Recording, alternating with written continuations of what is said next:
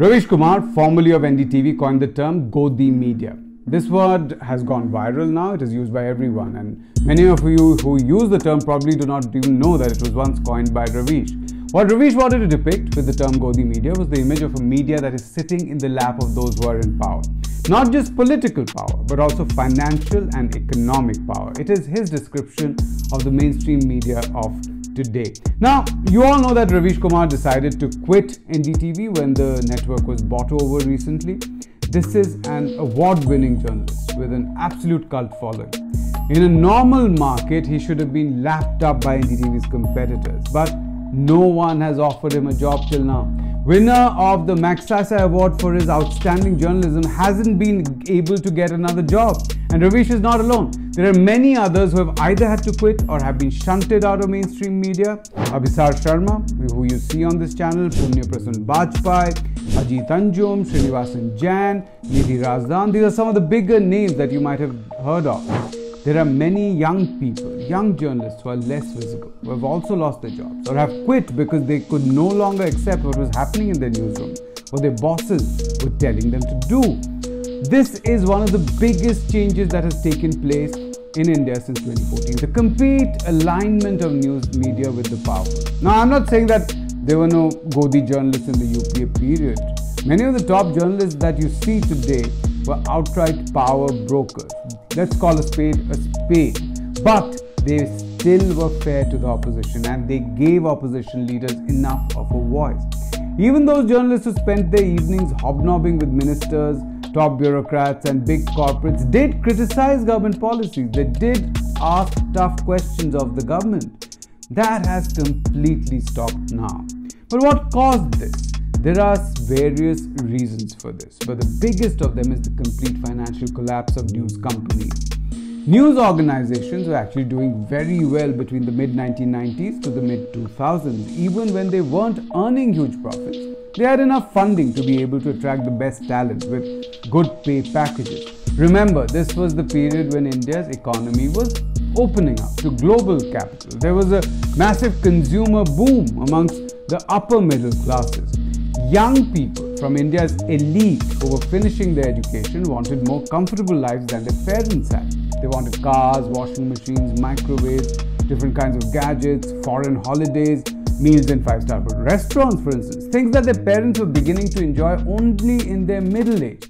Young people wanted all that right at the beginning of their careers. I repeat, I'm not talking about the lower middle class here. I'm speaking of those who ruled India, the bureaucratic managerial class, and what their children wanted. By the mid-90s, children from the English-speaking elite no longer wanted to be IAS or IFS officers or even become university teachers, for instance. They wanted jobs which would give them both the prestige and social capital that their parents had and good money.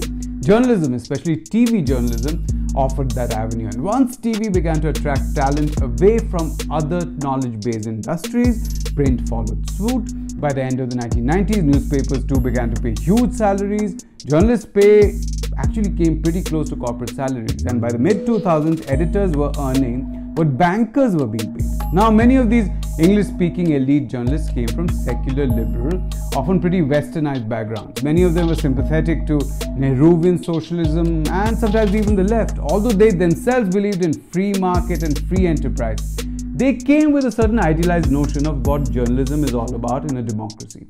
They believed that it was their duty to ask questions, to grill politicians, to speak for the underdog. Of course, they were always trapped in their own liberal and sometimes neoliberal belief systems, so they never really questioned corporates or the market or the neoliberal economic policies followed by governments of that time.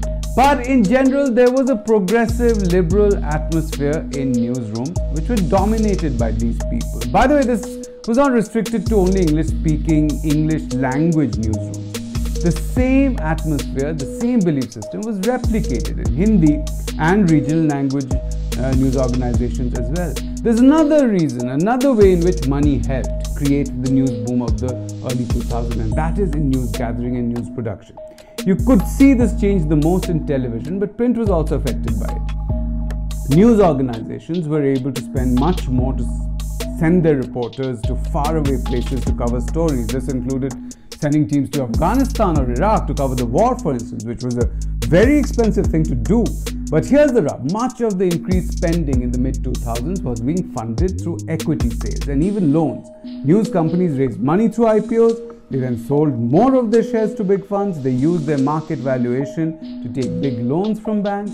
In a sense, they were actually running on empty. And then came the great financial crisis of 2008. News media stocks just crashed. News companies could no longer raise funds. They had these huge loans to pay back, so they began cutting costs. First, it happened in news gathering and production, and then by downsizing, that is by sacking employees.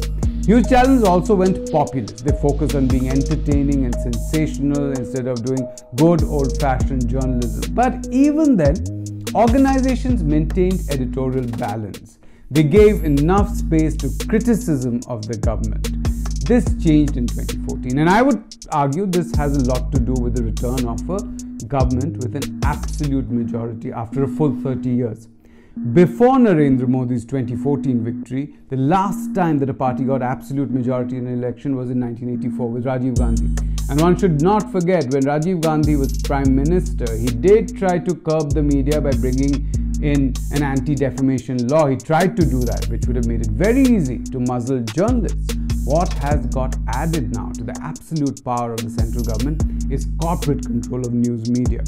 Old promoters of news companies have gradually had to compromise with big corporates to keep their businesses going because their earnings have crashed and because they got wiped out in the stock markets.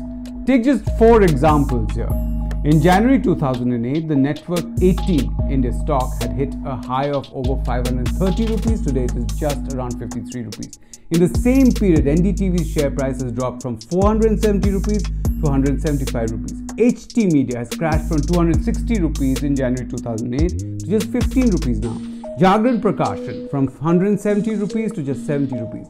That is why big corporates have been able to buy up news organizations. And those who retain control are still entirely dependent on corporate advertising. They can't mess with corporates and have their revenue taps turned off. So, as India's political economy has become increasingly oriented towards promoting and sustaining big business or monopoly capital, big business has started to use news media, which is under their control, to push the agenda of power. You could ask what stops journalists from walking out. As I said right at the beginning, many have. But the way in which media jobs have dried up, most people cannot afford to just get up and leave. They don't have alternate jobs to go to. Just look at these 2 numbers.